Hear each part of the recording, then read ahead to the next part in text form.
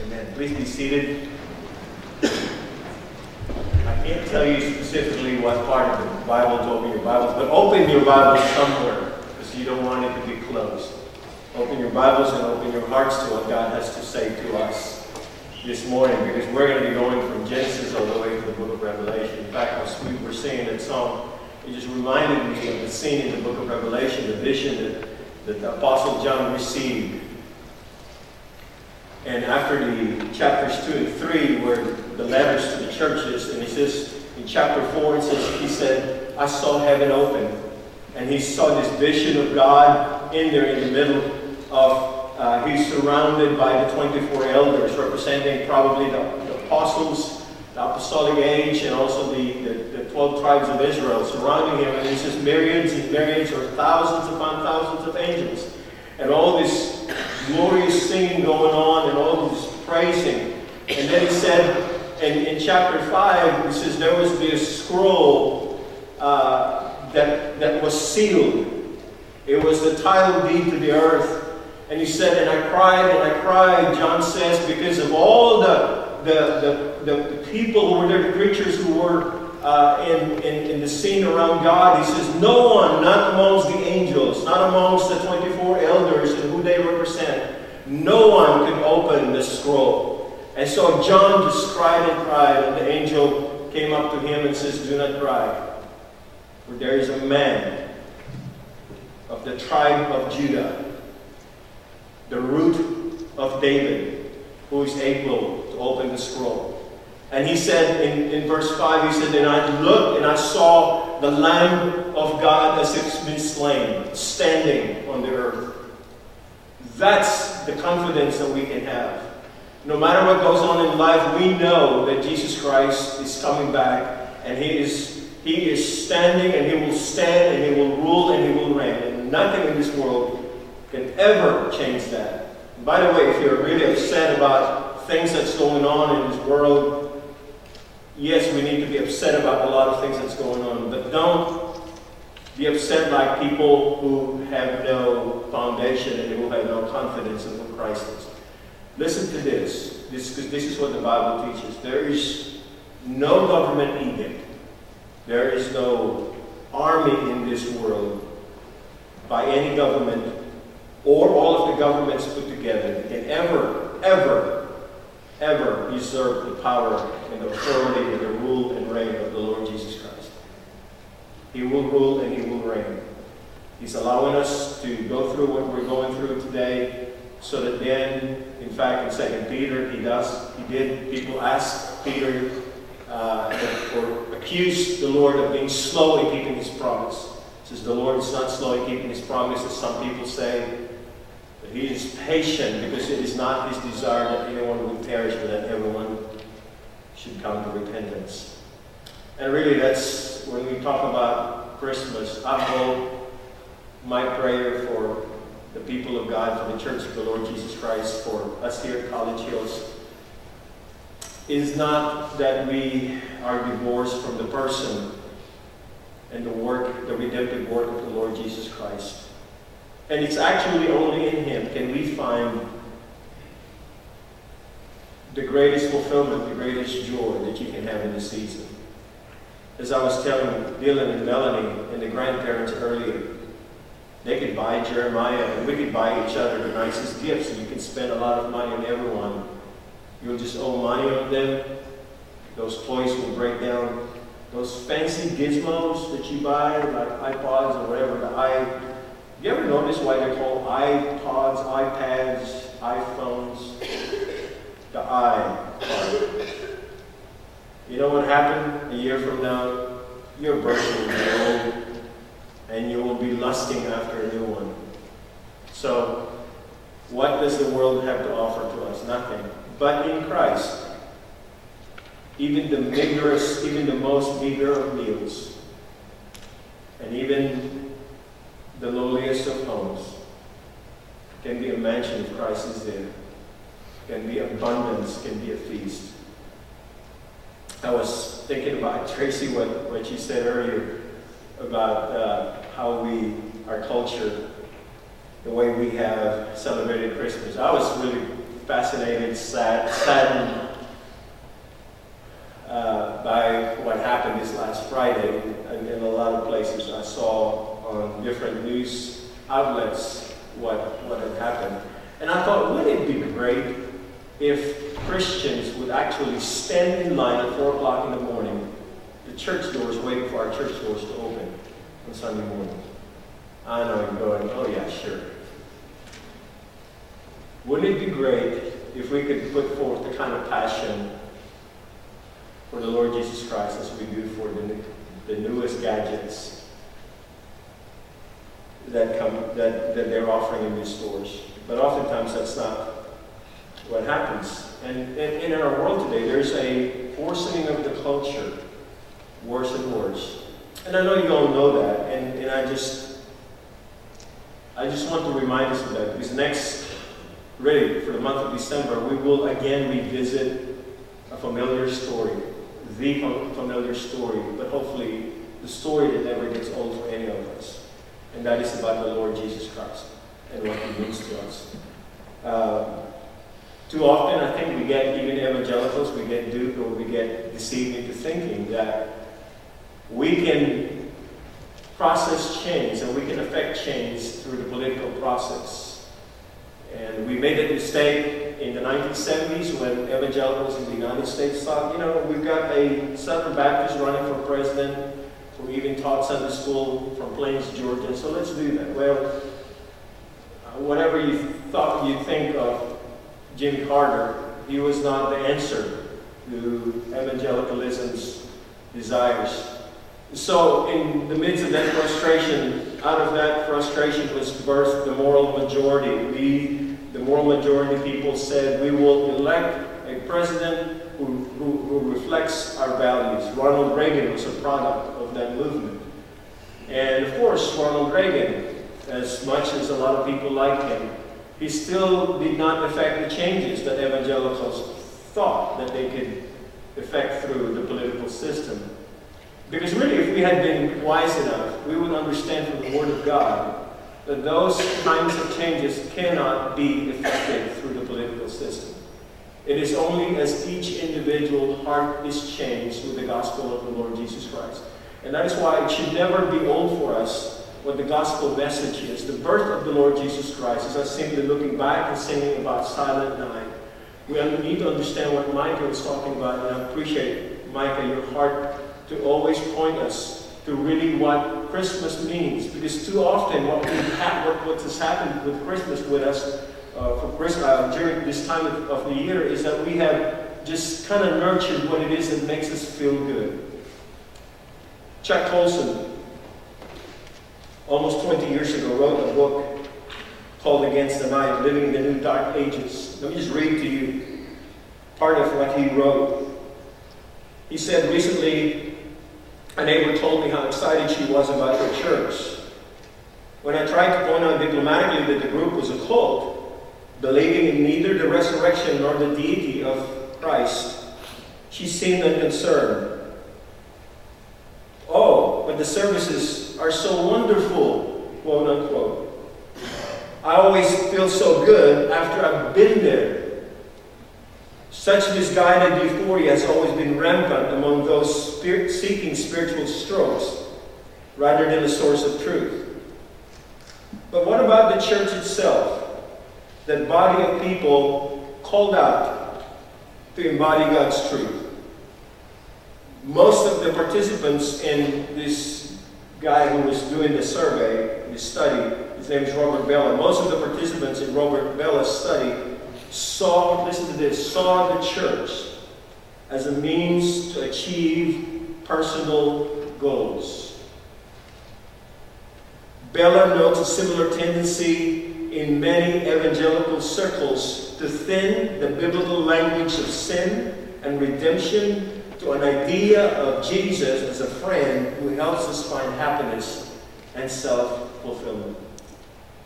He's a friend who can help you when you need him.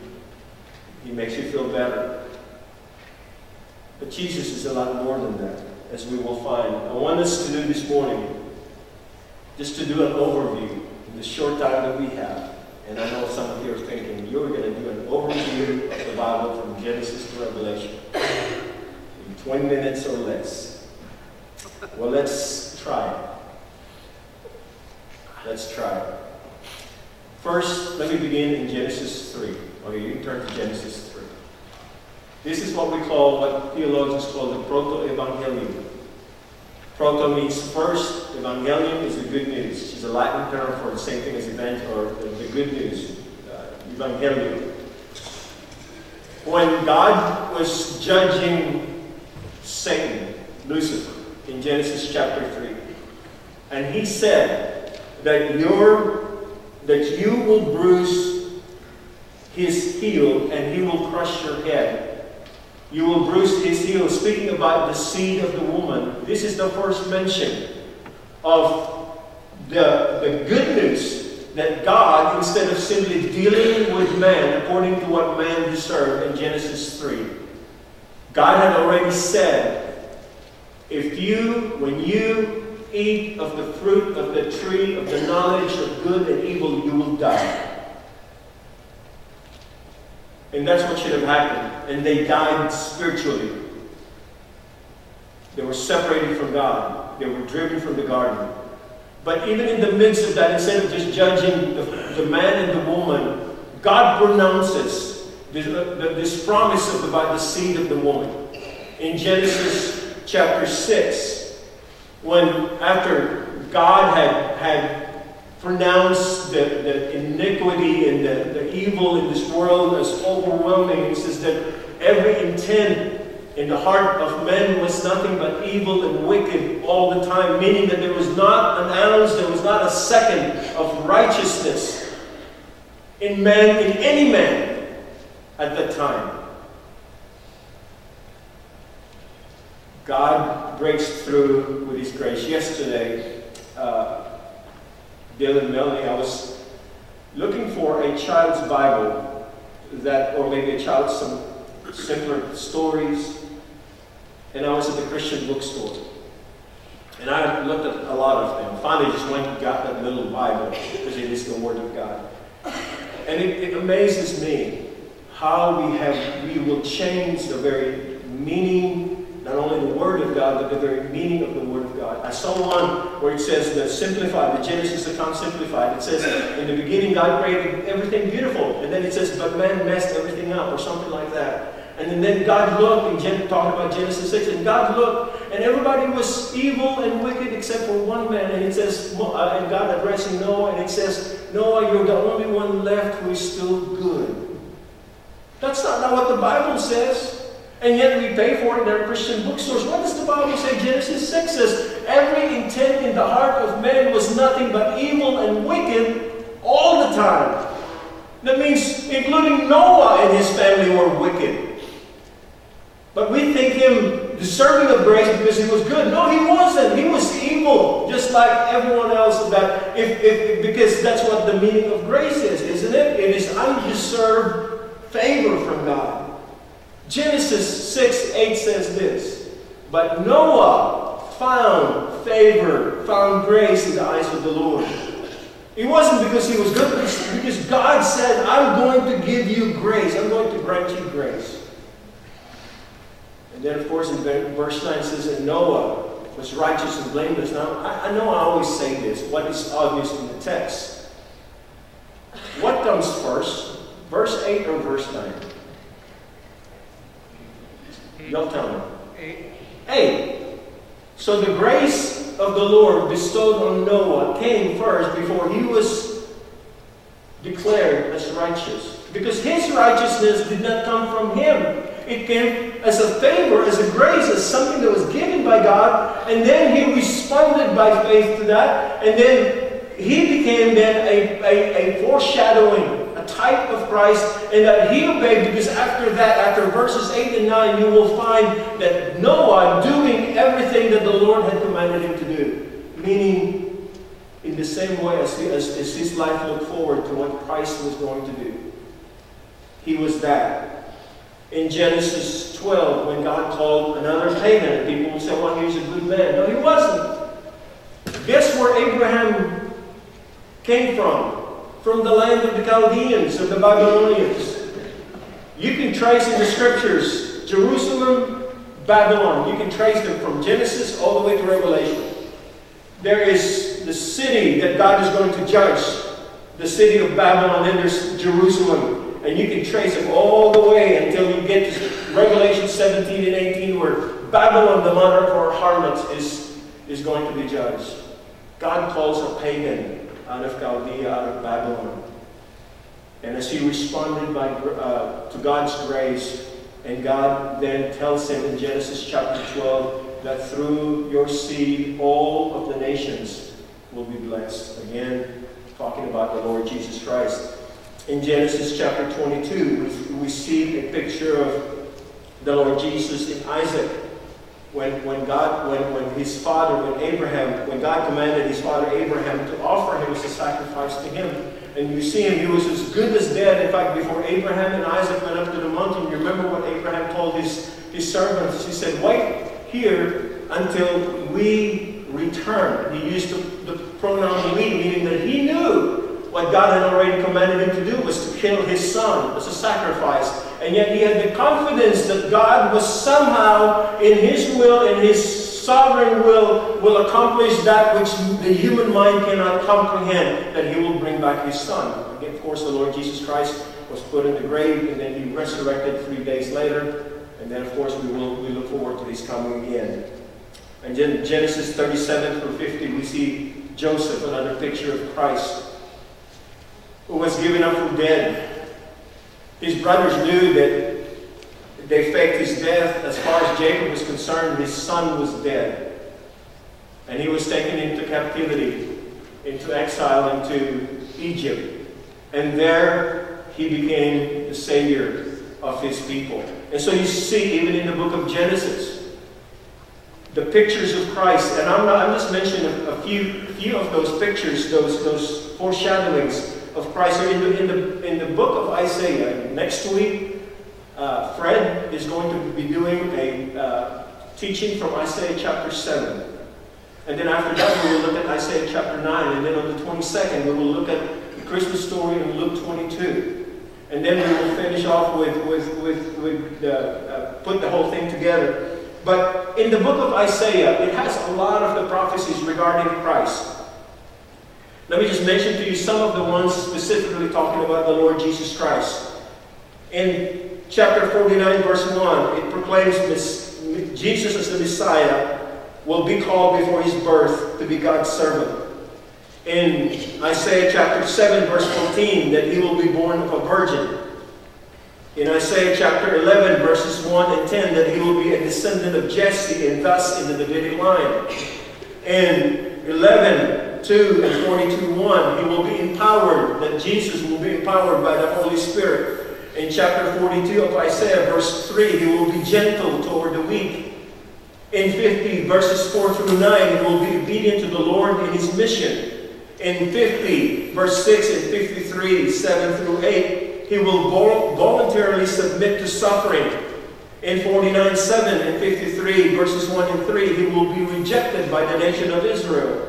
In chapter 53, verses 4 through 6 and 10 through 12, he will take on himself the sins of the world. In chapter 53, verse 10, he will triumph over death. In verse 52, verse 13, and verse 12 of chapter 53, he will be exalted. In 61, verses 1 and 3, he will come to comfort Israel and bring vengeance on the wicked. In 49, verse 3, Jesus will manifest God's glory. In 49:5, he will restore Israel spiritually to God. And then in 49:8, and he will also restore Israel physically to the land. In chapter 9, verse 7, he will reign on David's throne. In chapter 9, verse 2, he will bring joy to Israel. In chapter 42, verse 6 and 49, 8 through 9, he will make a new covenant with Israel. In 42, verse 6, 49, verse 6, he will be a light to the Gentiles. In chapter 11, verse 10, he will restore the nations. In chapter 19, 19 through 21, 49, 7, and 52, 15, he will be worshipped by Gentiles. In chapter 9, verse 6, He will govern the world. He will be ruler of all the world. In chapter 11, verses 3 through 5, 42, 1 and 4, He will judge in righteousness, justice, and faithfulness. Everything you find in the Word of God, from Genesis to Revelation, is about the Lord Jesus Christ. It is about God and His plan of redemption through Christ. Last year, after my surgery, and I had that time where I didn't do anything except read and pray and enjoy the time with Ken, enjoy the time with the Lord and with my wife. It's amazing how God opened my heart and opened my eyes. Everywhere I turned in the Scriptures, all I was seeing was the Lord Jesus Christ. And I have said this to you, that more and more, when I study the Scriptures, the most profound truth in all of theology is also the most basic, and that is Christ. Y'all can discuss, everyone can discuss, and I read theology books. But anything that speaks of theology apart from Christ is meaningless. Everything points back to Him. Listen to this. You've seen the posters, but let me just remind you. In Genesis, Jesus Christ is the seed of the woman. In Exodus, He is the Passover lamb. In Leviticus, He is our high priest. In Numbers, He is the pillar of cloud by day and the pillar of fire by night. In Deuteronomy, He is the prophet unto like Moses. In Joshua, He is the captain of our salvation. In Judges, He is our judge and our lawgiver. In Ruth, He is our kinsman redeemer. In 1 and 2 Samuel, He is our trusted prophet. In Kings and Chronicles, He is our reigning king. In Ezra and Nehemiah, He is the rebuilder of the broken down walls of human life. In Esther, He is our Mordecai. In Job, He is our ever-living Redeemer. In Psalms, He is our shepherd, our good shepherd. In Proverbs and Ecclesiastes, He is our wisdom. In the Song of Solomon, He is the loving bridegroom. In Isaiah, He is the Prince of Peace. In Jeremiah, He is the righteous branch. In Lamentations, He is our weeping prophet. In Ezekiel, He is the most wonderful four-faced man. In Daniel, He is the fourth man in life's fiery furnace. In Hosea, He is the faithful husband even when we are unfaithful to Him. In Joel, He is the baptizer with the Holy Ghost and with fire. In Amos, He is our burden barrier. In Obadiah, He is the mighty one to save. In Jonah, He is our great foreign missionary. In Micah, He is the messenger with beautiful feet. In Nahum, He is the avenger of God's elect. In Habakkuk, He is God's evangelist, crying, "O Lord, I have heard the report of you and your work, O Lord, do I fear. In the midst of the years, revive it. In the midst of the years, make it known." In Zephaniah, He is our Savior. In Haggai, He is the restorer of God's lost heritage. In Zechariah, He is the fountain opened up in the house of David for sin and uncleanness. In Malachi, He is the Son of righteousness, rising with healing in His wings. In Matthew, He is the King of the Jews. In Mark, He is the servant. In Luke, He is the Son of Man, feeling what you feel. In John, He is the Son of God. In Acts, He is the Savior of the world. In Romans, He is the righteousness of God. In 1 Corinthians, He is the rock that followed Israel. In 2 Corinthians, He is the triumphant one, giving victory. In Galatians, He is our liberty. He is our freedom. In Ephesians, He is the head of the church. In Philippians, He is our joy. In Colossians, He is our completeness. In 1 and 2 Thessalonians, He is our hope. In 1 Timothy, He is our faith. In 2 Timothy, He is our stability. In Philemon, He is our benefactor. In Titus, He is our truth. In Hebrews, He is our perfection. In James, He is the power behind our faith. In 1 Peter, He is our example. In 2 Peter, He is our purity. In 1 John, He is our life. He is my life. In 2 John, He is the pattern. He is the model for us. In 3 John, He is our motivation. In Jude, He is the foundation of our faith. And in Revelation, He is the coming King. Jesus is the Alpha and Omega. the beginning and the end. He is the sustainer of all things. He is our salvation. He is our hope and our future. He is the ever-present God. He is our purpose and our strength. He is our sufficient grace in time of need. He is our provision. He is our daily bread. He is our peace. He is our comfort. He is our song. He is our life. He is our resurrection. He is our comfort in times of grief and sorrow. He is our rock and foundation in the midst of life's greatest storms. He was, He is, and He will always be, for He is the eternal God. He is our freedom. He is our joy. He is the Lamb of God. He was slain for our sins. He was smitten and stricken by God for our rebellion. He is the one the grave could not hold. He is our righteousness. He is the King of kings and the Lord of lords. He is light. He is life. No government can ban Him. No human army can defeat Him. That baby born 2,000 years ago held and holds today all of human history in His hands. That baby born 2,000 years ago kept and keeps all of the known universes functioning properly. There is no power in history or in the world that is greater than His power. There is no storm that He cannot calm. There is no sickness that He cannot heal. There is no broken heart that He cannot make whole. There is no sin except the blasphemy of the Holy Spirit that He will not forgive. He is Jesus Christ, our Redeemer. He is our Savior. He is God's love fully expressed. He is God's grace poured out. He is mercy in flesh and blood. He is Lord. He is our beautiful King. He is coming again to rule and to reign. Jesus Christ, our Lord and our Savior. That's who we celebrate at Christmas.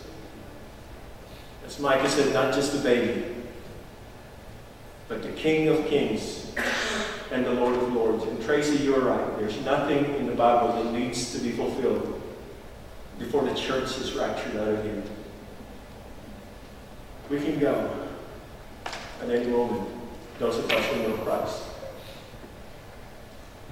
The ones who do not know Christ, you can celebrate Christmas with all the fanfare and all the great things that you might think is there. But I'll tell you, life is empty without Christ.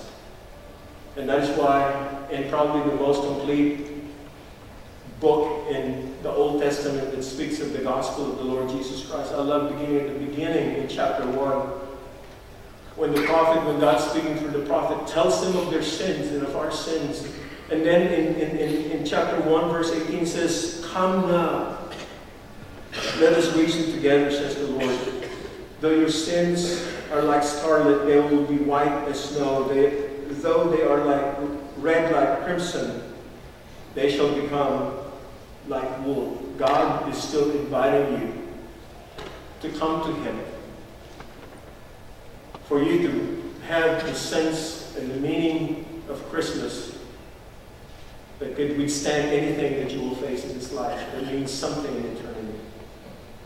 We're about to have the Lord's Supper.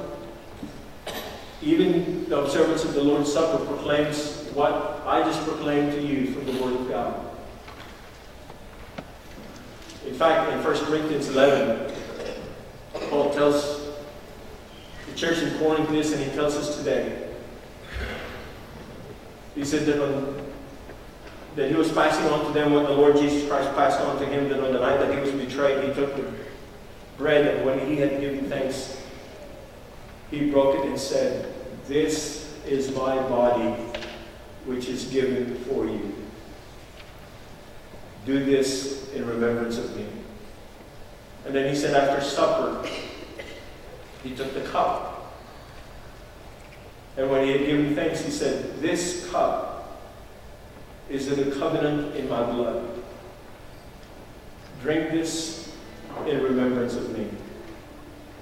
When He said, "Do this in remembrance of me," twice, in the Gospels and in 1 Corinthians, He was not talking about for us to simply remember what He did on the cross, maybe to play back to do a replay of the Mel Gibson movie, The Passion of the Christ, in our minds of what Christ went through.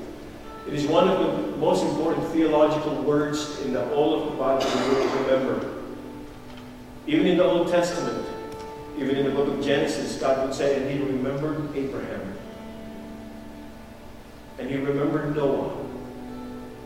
And he remembered his people. The word remember always has to do with God acting on the covenant that he has already made. And when you and I, as believers today, when we partake of the Lord's Supper, when the Lord Jesus Christ tells us to do this in remembrance of me, what he wants us to do is not to feel sorry for him, but to understand that he moved heaven and earth. He clothed himself in our humanity to fulfill the covenant that he made, beginning when he first said about the seed of the woman, because he is the faithful God. And so when we partake of the Lord's Supper, understand that Jesus came to save us, that he who is without sin became sin for us, that in him we might have the righteousness of God. Understand that. And understand that apart from him, there is no hope, there is no future, there is no salvation for any one of us. That the mercy and grace of God was poured out on the cross.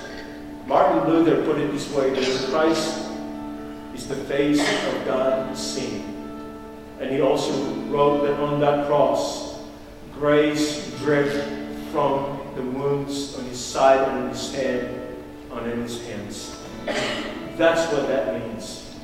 To look back, and Paul says that in 1 Corinthians, when you partake of the Lord's Supper, he says, you look back into what Christ has done and you look forward to his coming again. Guys, we know the end of the story. It's a wonderful ending. We'll live happily ever after with our Savior, with our Lord. Some of you may be wondering where God is. He is faithful. He is good. As he was faithful to fulfill his first coming, he will be faithful in fulfilling his second coming. If you're a guest this morning, I just want to tell you that we practice Holy Communion, which means that you don't have to be a member of College Hills Baptist Church. Please, you have to know Christ as your Savior and as your Lord. And we also do this as families. There's a table in the back. There are two tables here in the front. And if Dad is a believer, I'm asking Dad to lead the family in serving his family and leading them in prayer, thanking the Lord for what he did on the cross, for the sacrifice of his body and the pouring out of his blood, that you and I might be saved. And then just lead him in a short prayer in that. And if your children are believers, of course, let them participate. If they're not believers, please do not let them participate. If there are guests around you, or if there are widows, widowers around you, or single people who are by themselves, invite them to be a part of your family. They may say no, but that's okay, but invite them. Let them be a part of that. The life in the church from the beginning and life in God is always in community. Also, Paul gives us a warning in 1 Corinthians 11. He says, do not partake of the Lord's Supper in an unworthy manner. And meaning that we need to confess to God everything, primarily the brokenness of fellowship with other people. But then any sin that is there, just lay it out before the Lord. The promise of God is true. Anyone that if we confess our sins, he is faithful and just to forgive us our sins and purify us from all unrighteousness.